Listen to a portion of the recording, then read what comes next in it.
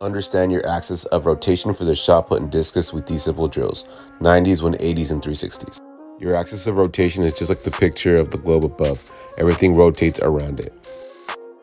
Check out Valerie Element as she stacks the majority of her body weight around her axis of rotation. The byproduct of you stacking the majority of your body weight on the axis of rotation leads into an awesome sprint. If you are balanced, you will replicate this sprinter coming out of the blocks in a phase of your throw.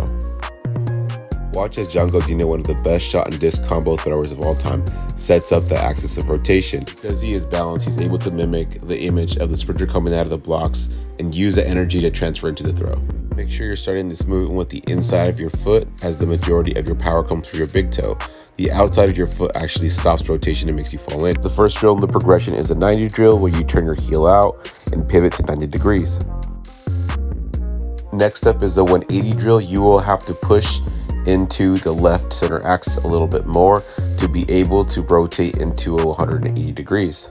Your non-throwing arm will also serve as a counterbalance to help you through the throw. Lastly, the 360 drill makes you invest more body weight into the left center axis to rotate around it. If you're able to master this movement, you'll be able to generate more power out of the back, which ultimately will lead into the implement. If you found any value in this video, make sure you're following all my social media. Make sure to save, like, and share the content to help other athletes just like you.